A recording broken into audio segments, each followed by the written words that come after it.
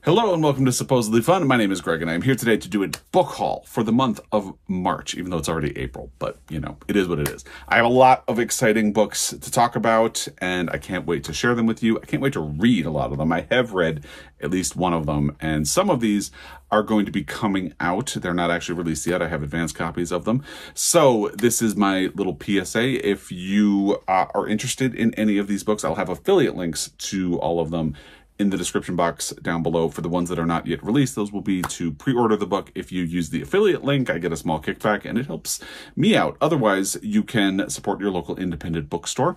Today, I am wearing a t-shirt from Montana Book Company, which is my favorite independent bookstore. You can also reach out to your library and see if they have copies of these books, or will be getting copies of these books, because supporting your local library is always a good thing to do. Now, I have a fair amount of books to get through, so let's dive right in. The biggest, perhaps, there are a couple of really exciting things in here, but I'd say the most current thing everybody is talking about and loving is James by Percival Everett, which was released earlier in March. And I held off a little bit on getting a copy because I really wanted to get a signed copy. And I knew he was going to be doing an event with Parnassus Bookstore, which is Ann Patchett's bookstore in Tennessee, and Ann Patchett will be coming up later. So I knew from her Instagram that he was going to be doing an event. So once he did, I ordered a signed copy, and it came. It has this signed by Parnassus sticker on it. And honestly, the most exciting thing about this, other than the fact that it is James by Percival Everett and that it is signed, is the bookmark that came with it. It is adorable. So it has these bookshelves on it. I don't know if you can see them all that well. You can sort of see this is the cover of Commonwealth by Ann Patchett. And then there is what is clearly also the Dutch House. But the thing I really love about it is that they have Sparky Van Davender, Ann Patchett's dog, at the bottom. I love that. I think that is so cool. Anyway, this is from Doubleday, and here is the blurb about it. If you don't know what this book is, I don't know where you've been. Maybe you don't pay attention to new releases, but if you pay attention to new releases, odds are you do know. Here is what this is about. It's a brilliant reimagining of the adventures of Huckleberry Finn, both harrowing and ferociously funny, told from the enslaved Jim's point of view. When Jim overhears that he is about to be sold to a man in New Orleans, separated from his wife and daughter forever, he runs away until he can formulate a plan. Meanwhile, Huck has faked his own death to escape his violent father. As all readers of American literature know, thus begins the dangerous journey and transcendent journey by raft down the Mississippi River toward the elusive and unreliable promise of the Free States and beyond. Brimming with the electrifying humor and lacerating observations that have made Everett a literary icon, this brilliant and tender novel radically illuminates Jim's agency, intelligence, and compassion as never before. James is destined to be a major publishing event and a cornerstone of 21st century American literature. I think if you're taking bets or placing bets about what will win the Pulitzer Prize for fiction next year, this really has to be front and center. Percival Everett has been a finalist before for his book Telephone. The Trees was a shortlisted title for the Booker Prize. Honestly, I thought it was going to be in the Pulitzer conversation much more, and then it wasn't. So I feel like Percival Everett is becoming more and more and more undeniable as a case for the Pulitzer Prize for fiction. And any conversation about next year's Pulitzer Prize has to begin with James by Percival Everett. I just released my predictions for this year. I'll link it down below if you would like to go check that out if you have a spare hour, or if you just want to jump ahead to the prediction that I made for this year. Now, in all of my book hauls, I like to read a little bit from the opening of the book. So here is the opening of James by Percival Everett. Those little bastards were hiding out there in the tall grass. The moon was not quite full, but bright, and it was behind them, so I could see them as plain as day, though it was deep night. Lightning bugs flashed against the black canvas. I waited at Miss Watson's kitchen door, rocked a loose step-board with my foot, knew she was going to tell me to fix it tomorrow. I was waiting there for her to give me a pan of cornbread that she had made with my Sadie's recipe. Waiting is a big part of a slave's life. Waiting and waiting to wait some more. Waiting for demands, waiting for food, waiting for the ends of days. Waiting for the just and deserved Christian reward at the end of it all. that is the beginning of James by Percival Everett. That's actually a really good opening to that book. Here's another one that I am really, really, really excited about. It is Fire Exit by Morgan Talty. This is one of the books that is not actually released yet. I believe it comes out June 4th. So if you go to the affiliate link down below, it will be a pre-order link. But here's a PSA. Pre-ordering is a good thing to do because it lets the publisher know how many books they should print. And this close to the publication date, it might get them starting to think about a new printing of the book. It also tells bookstores how many copies of the book they should get. It's just a good thing to do. So this is kind of a gimme for me. I am a huge fan of Night of the Living Rez, which was Morgan Talty's debut. It is a collection of linked stories. It is absolutely gorgeous, I would say. So if you have not read Night of the Living Rez, let this be my opportunity to encourage you once again to read Night of the Living Rez. It's such a good book. So obviously I was really excited for Fire Exit as soon as it was announced. This, as I said, comes out June 4th. And Tin House was nice enough to send me an ARC, and I cannot wait to read this book. I have very high expectations. That can sometimes be dangerous, but I'm really looking forward to this book a great deal. Here is what it is about. From the porch of his home, Charles Lamisway has watched the life he might have had unfold across the river on Maine's Penobscot Reservation. On the far bank, he caught brief moments of his neighbor Elizabeth's life, from the day she came home from the hospital to her early 20s. But there's always been something deeper and more dangerous than the river that divides him from her and the rest of the tribal community. It's the secret that Elizabeth is his daughter, a secret Charles is no longer willing to keep. Now, it's been weeks since he's seen Elizabeth, and Charles is worried as he attempts to hold on to and care for what he can, his home and property, his alcoholic, quick-tempered, and big-hearted friend Bobby, and his mother Louise, who is slipping ever deeper into dementia. He becomes increasingly haunted by his past, forced to confront a lost childhood on the reservation, a love affair cut short, and the death of his beloved stepfather Frederick in a hunting accident, a death he and Louise are at odds over as to where to lay blame. Charles contends with questions he's long been afraid to ask. Is his secret about Elizabeth his to share? And would his daughter want to know the truth, even if it could cost her everything she's ever known? And I'm so excited that Morgan Talty is returning to this Penobscot Reservation in Maine. That is the location of Night of the Living Rez, and he knows it well. So here is the opening of Fire Exit by Morgan Talty. Chapter 1. I wanted the girl to know the truth. I wanted her to know who I was, who I really was, instead of a white man who had lived across from her all her life and watched her grow up from this side of the river. It was late spring. I sat outside drinking coffee and not smoking because my lighter had run out of gas. Fog rolled off the water that divided the Penobscot Reservation from the rest of the state of Maine. I was waiting, as I usually did. Soon, across the river and on the reservation, my girl, a woman by that point, came out of the house and got in her car to go to work. I didn't know how many times I'd been through this same routine, but that morning, something took hold of me. Something was different this time. That is the opening of Fire Exit by Morgan Talty. I cannot wait to read that. Now, if you know me, you know I am a big fan of Keith Haring. So Charlie and Chelsea from Montana Book Company told me last year that this book was coming, and I pre-ordered it immediately on the spot and have just been waiting for it ever since. It is a big kind of brick of a book, but I am really looking forward to reading this at some point. It is Radiant, The Life and Line of Keith Haring by Brad Gooch. There is a bit of a description on the inside of the book. In the 1980s, the subways of New York City were covered with art. In the stations, black matte sheets were pasted over outdated ads, and unsigned chalk drawings often popped up on these blank spaces. These temporary chalk drawings numbered in the thousands and became synonymous with a city as diverse as it was at war with itself, beset with poverty and crime, but alive with art and creative energy. And every single one of those drawings was done by Keith Haring. Haring was one of the most emblematic artists of the 1980s, a figure described by his contemporaries as a prophet in his life, his person, and his work. Part of an iconic cultural crowd that included Andy Warhol, Madonna, and Jean-Michel Basquiat, he broke down the barriers between high art and popular culture, creating work that was accessible to all and using it as a means to provoke and inspire radical social change. To this day, his influence on our culture remains incontrovertible, and his glamorous, tragically short life, Haring died of AIDS in 1990 at the age of 31, has a unique aura of mystery and power. Brad Gooch, noted biographer of Flannery O'Connor and Frank O'Hara, was granted access to Haring's extensive archive. He has written a biography that will become the authoritative work on the artist.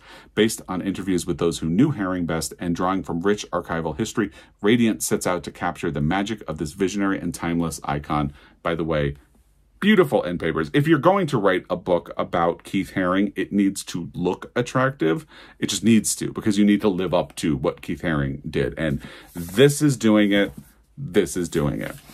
And if you're unfamiliar with Keith Haring's art, there are some photographs of his art inside the book. There are really great photos in here. I am going to find one of the more iconic examples. So it looks like this. That's the general look of it. You've probably seen it, and even if you don't necessarily know Keith Haring's name. Joel used to have an iPhone case with this exact design on it. We loved it. But that's the look of Keith Haring's art. I think there's even a photo of the very first piece of Keith Haring's that I knew about, because I grew up on Long Island. We drove into the city all the time, and I saw this mural on a handball court that says "Crack is Whack" so many times, and it was only as a teenager that I learned that it was a work of art by Keith Haring, and there it is. So here's a bit from the beginning of this book. Chapter 1, Kutztown. Keith Allen Haring could finally hold a pencil well enough to draw pictures. The year was 1962. He was 4 years old. Helping him along, as always, was his dad, Alan Haring, at 24, one of the youngest fathers in their small neighborhood in Kutztown, Pennsylvania. Let's stop there, but there is an adorable photo as well. So really excited to read this as well. I'm excited to read all of these, but, you know, I'm going to keep saying that. Another new book by an author I have enjoyed the previous work of is Godwin by Joseph O'Neill. I have a copy of Netherland somewhere on my shelf around here. And I'm a big fan of the book Netherland. Netherland is a book that is compared to The Great Gatsby, and it definitely takes inspiration from The Great Gatsby, but I think a lot of people pick it up expecting a strict retelling of The Great Gatsby, and that's not what that book is. It also deals with cricket a lot. The protagonist is someone who has immigrated to the United States, and he gets involved in a sort of underground cricket league that is operated, and as all of the players are immigrants to the United States. And I actually wrote a paper about Netherland when I was in college, because I think the way it uses cricket as a prism to look at immigration is fascinating. And if you haven't read Netherland, check it out. Great book. So when I heard that Godwin was coming out, I got interested, because I haven't read anything else of Joseph O'Neill's, and he has released books in the meantime between Netherland and this. But this goes back to the world of sport. And if anyone can make me interested in a book about sports, it's Joseph O'Neill. So this is from Pantheon, and it will also be released in June of 2024. So get those pre-orders ready. If you want to start with Netherland, start there. But, you know, think about this one as well. Here is the description of this. Mark Wolf, a brilliant, if self-thwarting technical writer, lives in Pittsburgh with his wife, Sushila, and their toddler daughter. His half-brother, Jeff, born and raised in the United Kingdom, is a desperate young soccer agent. He pulls Mark across the ocean into a scheme to track down an elusive prospect known only as Godwin, an African teenager Jeff believes could be the next Lionel Messi. Narrated in turn by Mark and his work colleague Lakeisha Williams, Godwin is a tale of family and migration, as well as an international adventure story that implicates the brothers in the beauty and ugliness of soccer, the perils and promises of international business, and the dark history of transatlantic money-making. And I think you see right there, what really appealed to me about this one, and made me immediately want to run back to a Joseph O'Neill book, is the way it's using sport to explore larger issues about society and culture and the world. And I am so on board with all of that. So here is the opening of Godwin by Joseph O'Neill. Wolf was behaving strangely with clients and coworkers. Annie, my co-lead, thought we should give him a written warning in accordance with our guidelines. In her opinion, a recent incident crossed a line. I was more cautious. A written warning was a big step. I felt it would be more constructive and less destabilizing to our community to offer Wolf a measure of support. He was a long-standing member of the group. This was the first time that he'd had any real issues with his workplace deportment. I suspected he was having the kind of difficulties that all of us face at one time or another. I told Annie I'd meet him for a coffee and try to find out what was going on. And you can see it even seems to be getting into a bit about work culture, and especially the current, there's so much that's fascinating about work culture and how it makes demands of you and how bureaucratic it is. And it seems to be getting into that as well. I am really interested in that book, in case you can't tell. Now, if you follow along, you know I am a big fan of Cy Montgomery. Huge, huge, huge. And I really loved Cy Montgomery's book, The Soul of an Octopus. So when Montana Book Company, again, of the t-shirt that I'm wearing, posted that she had a new book called Secrets of the Octopus, we were actually planning to be in Montana Book Company about a week after this came out. So I knew I wanted to look at it and would probably end up purchasing it. And that is exactly what ended up happening. It's a gorgeous, I mean, stunningly beautiful book. I mean, look at this cover. So this is done in partnership with National Geographic. And I believe it is going to be a companion for a series that Cy Montgomery is collaborating with National Geographic on. And it has the benefit of National Geographic photographs that are absolutely stunning. I mean, when we brought this book home, I immediately just flipped through and was in awe of all of the photographs in this book. Like, I might actually want to keep this on the coffee table because it is that stunning. So here's what it says. From beloved author and octopus lover Cy Montgomery comes a new look at this fascinating creature and the growing body of knowledge about its intelligence and capabilities. This remarkable book, brought to life by brilliant color photographs as only National Geographic can provide, reveals an astonishing array of curious behaviors unique to these extraordinary animals.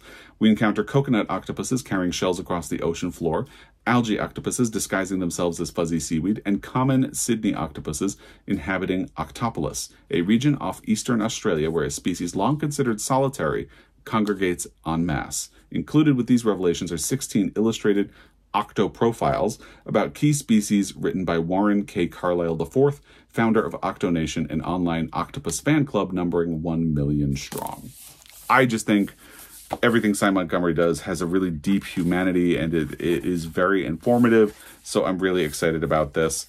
I haven't actually looked to see what the opening of the book is, but it begins introduction from monster to superhero. Let's just stick with that. I'd never met anyone like Athena before. Although she was an adult, she was only about 4 feet tall. She measured a mere 40 pounds, and she was unusual in several other respects. She could change color and shape, taste with her skin, drool venom, spit ink, and jet about by squirting water through a siphon on the side of her head. Not to mention pour her baggy, boneless body through an opening the size of an orange. That's the opening of Secrets of the Octopus. If you are unfamiliar, Athena is one of the octopuses that Cy Montgomery meets and interacts with and writes about in The Soul of an Octopus, which is, again, is a fantastic book. I usually love the audiobooks of Cy Montgomery's books because she reads them, and she is fantastic. Now, another advanced reader's edition of a book. This is The Other Olympians, Fascism, Queerness, and the Making of Modern Sports by Michael Waters. I mean, why do you think I was interested in this? That sounds so me. So this is from FSG, and it will be published on June 4th, 2024. It is the story of the early trans athletes and the Olympic bureaucrats who lit the flame for today's culture wars. I'm fascinated by this. I am really excited to read it. I know I've been saying that about a lot of these. I do tend to read nonfiction books on audio, so there is definitely a chance that I might seek out an audio of The Secrets of the Octopus and The Other Olympians when it is released, but I am very happy to have a copy of this in my house because it just sounds really interesting, and I'm willing to bet, if you know me, you know why. But a little more specifically, in December 1935, Zdeněk Kubek, one of the most famous sprinters in European women's sports, declared he was now living as a man. Around the same time, the celebrated British field athlete Mark Weston, also assigned female at birth, announced that he too was a man. Periodicals and radio programs across the world carried the news. Both became global celebrities. A few decades later, they were all but forgotten. And in the wake of their transitions, what could have been a push toward equality became instead, through a confluence of bureaucracy, war, and sheer happenstance, the exact opposite. The now all too familiar panic around trans, intersex, and gender nonconforming athletes. I am really looking forward to reading this book. Here is the opening. Part 1 is called Triumph. The day before the world changed, Carl Diem walked into Berlin's new sports stadium in high spirits. It was the morning of June 27, 1914, and Diem, a gangly 32-year-old, was there to visit Germany's pre-Olympic Games, a dress rehearsal for the forthcoming event. In 2 short years, athletes from across the United States and Europe would convene at the very same stadium for the real Olympic Games. Diem needed to make sure it was perfect. That is the beginning of The Other Olympians, Fascism, Queerness, and the Making of Modern Sports by Michael Waters, again coming out in June of this year. So I have a friend who works at Knopf, and they are actually the people who sent me Godwin by Joseph O'Neill. They also sent me Pretty, a memoir by K.B. Brookins, which I confess is a book that I had not heard of, and when I opened the envelope and this was in it, it immediately went on my pile of possibilities for Pride Month. Yes, I am already working on my pile of possibilities for Pride Month. Let me read you the description of this book and you will see why. Even as it shines a light on the beauty and toxicity of Black masculinity from a transgender perspective, the tropes, the presumptions, Pretty is as much a powerful and tender love letter as it is a call for change. I should be able to define myself, but I am not by any governmental or cultural body, Brookins writes. Every day I negotiate the space between who I am, how I'm perceived, and what I need to unlearn. People have assumed things about me, and I can't change that. Every day I am assumed to be a Black American man, though my ID says female, and my heart says neither of the sort. What does it mean to be a girl-turned-man when you're something else entirely? Informed by their personal experiences growing up in Texas, those of other transgender masculine people, Black queer studies, and cultural criticism, Brookins writes about the marginalization suffered by a unique American constituency, whose condition is a world apart from that of cisgender, non-Black, and non-masculine people. Here is a memoir, a Bildungsroman of sorts, about coming to terms with instantly and always being perceived as other. Sounds fascinating, right? So this is going to be on sale May 28th, 2024, according to this.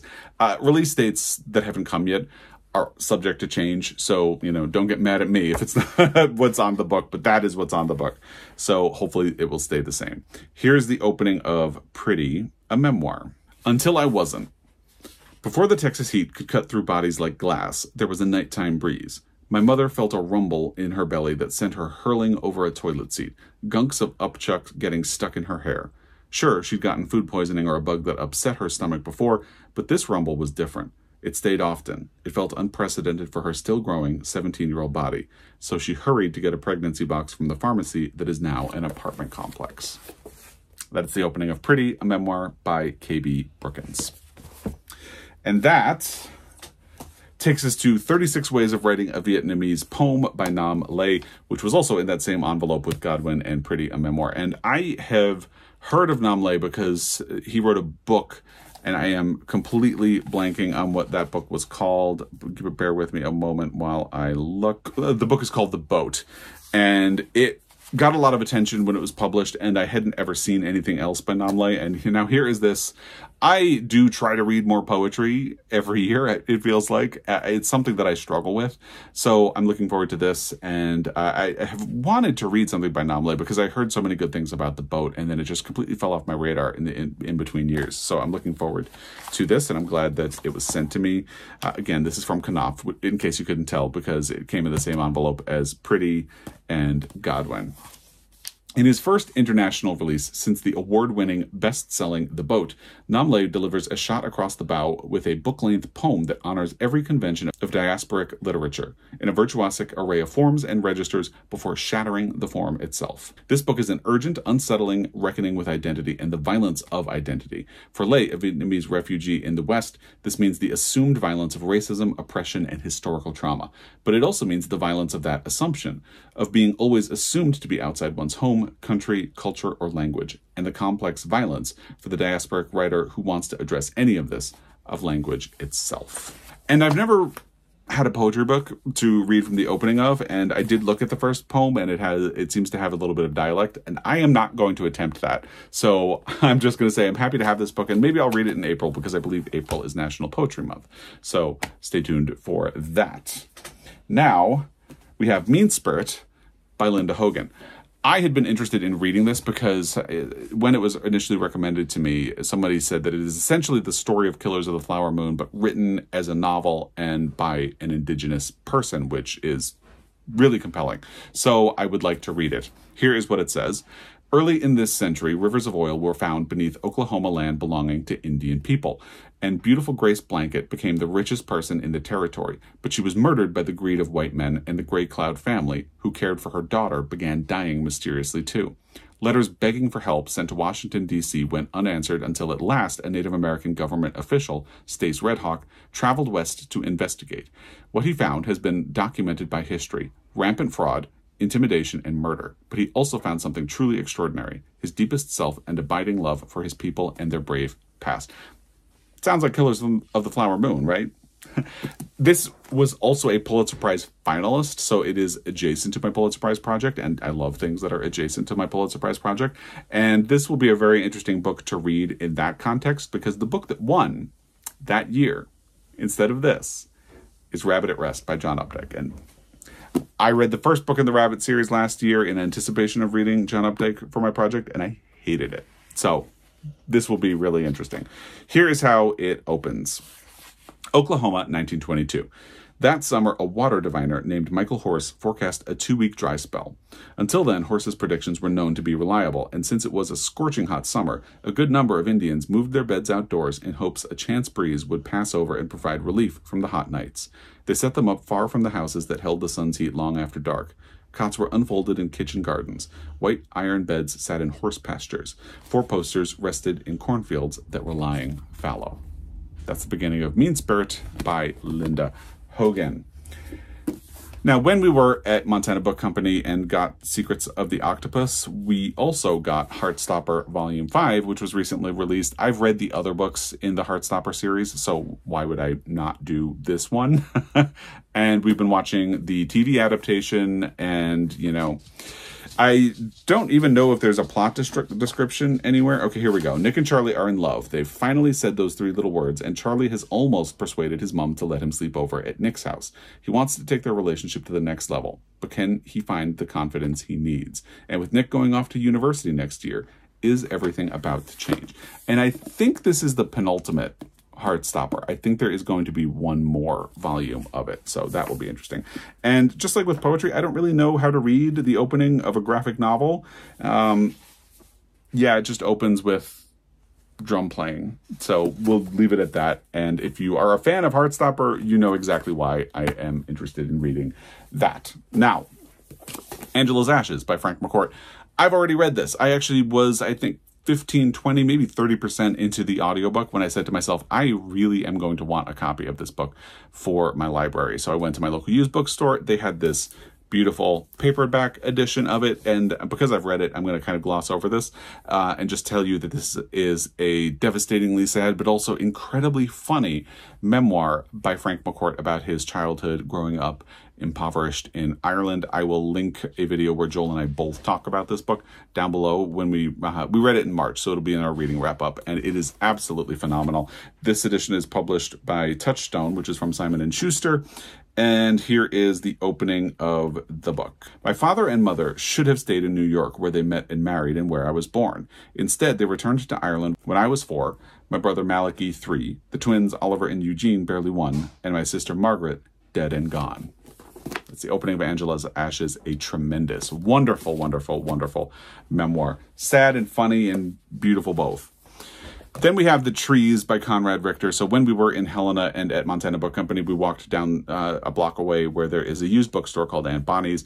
And Conrad Richter won a Pulitzer Prize for the 3rd installment of a trilogy.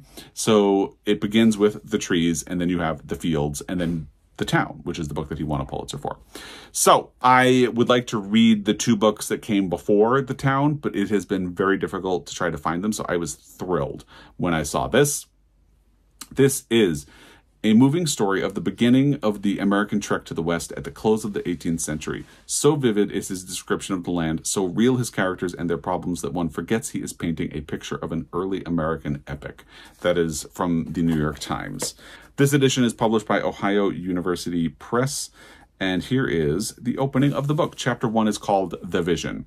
They moved along in the bobbling, springy gait of a family that followed the woods as some families follow the sea.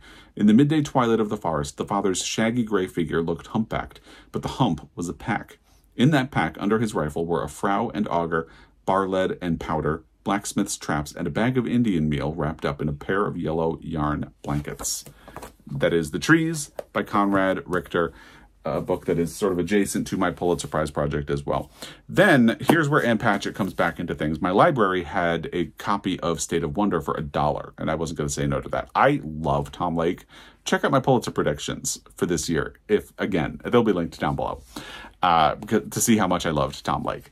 So State of Wonder is one of the books people frequently point to when I was looking for other books by Ann Patchett to read. It has a very fun cover. Kind of reminds me of Demon Copperhead a little bit, like you have these little snakes along the border. Just kind of fun. Dr. Marina Singh, a research scientist with a Minnesota-based pharmaceutical company, is sent to Brazil to track down her former mentor, Dr. Anik Swenson, who seems to have all but disappeared in the Amazon while working on what is destined to be an extremely valuable new drug. Nothing about the assignment is easy. Not only does no one know where Dr. Swenson is, but the last person who was sent to find her, Marina's research partner Anders Ekman, died before he could complete his mission. Plagued by trepidation, Marina embarks on an odyssey into the insect-infested jungle in hopes of finding Dr. Swenson, as well as answers to troubling questions about her friend's death, the state of her company's future, and her own past. Let's leave it at that. There's more in the description, but let's just leave it at that. This is published by Harper, and here is how State of Wonder begins. The news of Anders Ekman's death came by way of aerogram, a piece of bright blue airmail paper that served as both the stationery and, when folded over and sealed along the edges, the envelope. Who even knew they still made such things? This single sheet had traveled from Brazil to Minnesota to mark the passing of a man, a breath of tissue so insubstantial that only the stamp seemed to anchor it to this world. Mr. Fox had the letter in his hand when he came to the lab to tell Marina the news. When she saw him there at the door, she smiled at him. And in the light of that smile, he faltered. It's the opening of State of Wonder by Ann Patchett. It shows again that she is a beautiful writer, and I'm looking forward to that. Now, going back to the Pulitzer family of authors, my local used bookstore had a copy of Lost in the City by Edward P. Jones, who won a Pulitzer Prize for The Known World, which is one of my 5-star predictions for my Pulitzer Prize project. I've heard so many good things about that. And I recently found a copy, or Joel found a copy of All Aunt Hagar's Children, which is a story collection by Edward P. Jones for me as well. So when I get around to The Known World, I will probably read at least one of those books as well, just to really get a sense of him as a writer. The nation's capital, that serves as the setting for the stories in Edward P. Jones's prize-winning collection Lost in the City, lies far from the city of historic monuments and national politicians. Jones takes the reader beyond that world into the complicated lives of African-American men, women, and even children, such as the girls set to begin elementary school in the first day, who work against the constant threat of loss to maintain a sense of hope. From the girl who raised pigeons to the well-to-do career woman awakened in the night by a phone call that will take her on a journey back to the past, the characters in these stories forge bonds of community as they struggle against the limits of their city to stave off the loss of family, friends, memories, and ultimately themselves. I'm really looking forward to reading Edward P. Jones again because I've heard so many good things. I only just saw this. It's signed. It is amazing what you can find in your used bookstores. I didn't even know that. It's addressed to Bob. Best wishes, Edward P. Jones. How cool. I had no idea. That's fun. So the first story in this collection is called The Girl Who Raised Pigeons, and it opens like this. Her father would say years later that she had dreamed that part of it, that she had never gone out through the kitchen window at 2 or 3 in the morning to visit the birds. By that time in his life, he would have so many notions about himself set in concrete, and having always believed that he slept lightly, he would not want to think that a girl of 9 or 10 could walk by him at such an hour in the night without his waking and asking of the dark, "Who is it? What's the matter?" It's the beginning of Lost in the City, a story collection by Edward P. Jones that is signed. And I didn't even know that. I just wanted to have it. That is mind-boggling and really cool. So these are the books that I brought into my library in the month of March. I would love to hear if you have thoughts about any of them, recommendations for where I should begin, or recommendations for anything you think I would like based on my interest in all of these books. Let me know about that in the comment section down below. As always, I really appreciate your time, and I will be back. Until next time, happy reading.